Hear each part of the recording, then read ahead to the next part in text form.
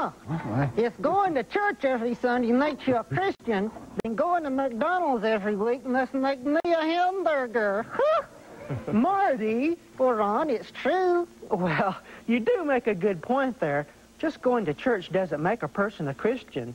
That's true. You know, Ron, you have to invite Jesus Christ to come into your heart and ask him to forgive you of your sins. That's right, Marty. And you know, after you do that, you're supposed to grow in the Lord. Huh? Well, I don't mean we're supposed to grow physically, but we are supposed to grow spiritually. You know, I'm thinking of 2 Peter 3:18, which says we're supposed to grow in the grace and knowledge of our Lord and Savior, Jesus Christ. Well, what does that mean?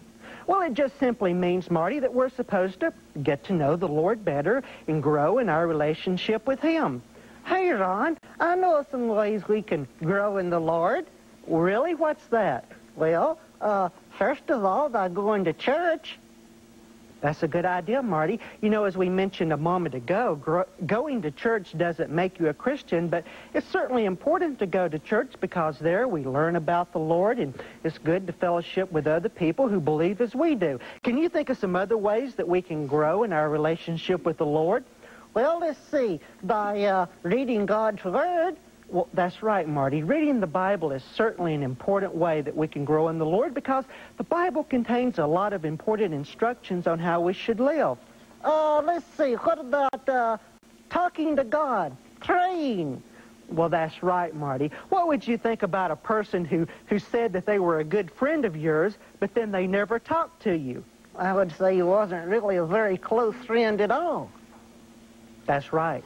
But you know, a lot of times, Marty, people say, well, I talk to the Lord, I love the Lord, he's a really close friend of mine, but they really don't pray very often.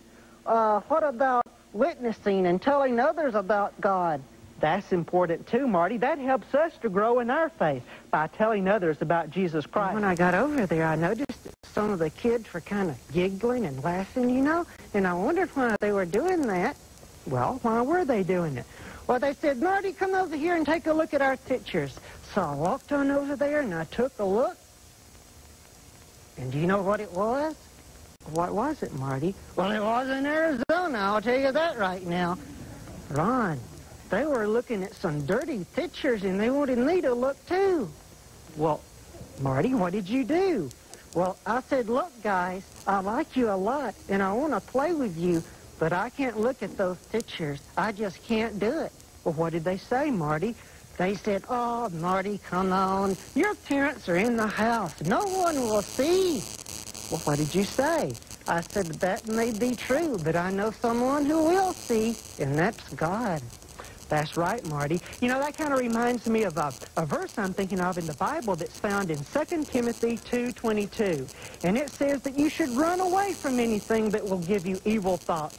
And as your companions, you should have friends who have pure and clean thoughts and will only give you good ideas. Well, you know what I decided to do? What's that, Marty? I decided to turn around and go right back home. Well, Marty, I'm real proud of you for that. And some of the kids were kind of laughing at me, too. Well, that's okay, Marty. I think they will respect you for your opinion. And, you know, I'm glad you weren't wishy-washy. I'm glad you remained firm in your belief that looking at those kind of things is wrong.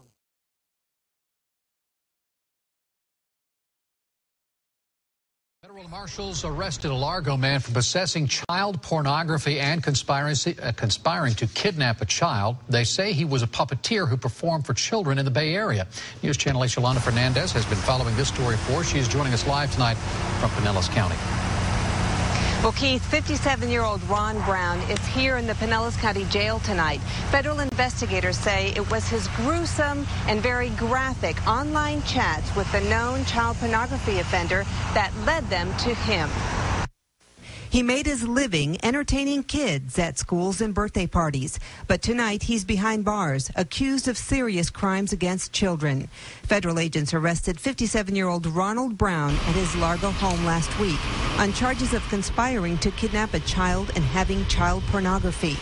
Neighbor Stacy Gohan watched the raid across the street. They literally came in here with over 20 cars. They had 7 guys going and get him. bulletproof vests and rifles, and you're kind of like, wow, what's going on? It wasn't just a standard come and check on him, get him, and walk out with them thing. Brown was a local puppeteer. His website says he performs at school events and birthday parties. According to the arrest affidavit, Brown came to their attention during an investigation into a child pornography case in Kansas. The document includes pages of graphic online chats with Brown about kidnapping, sexually abusing, and eating children. They are too disturbing for us to share with you. Brown claimed these were fantasies, but he would never hurt anyone. Neighbor Mark Lee isn't surprised by the arrest. He says he told his 11-year-old granddaughter to stay away from Brown. He had an air, as it was, about him that you could just feel wasn't right. Right off the bat, why do you want to talk to an 11-year-old kid? Investigators found images of dead children and children being sexually abused on Brown's computer in his home.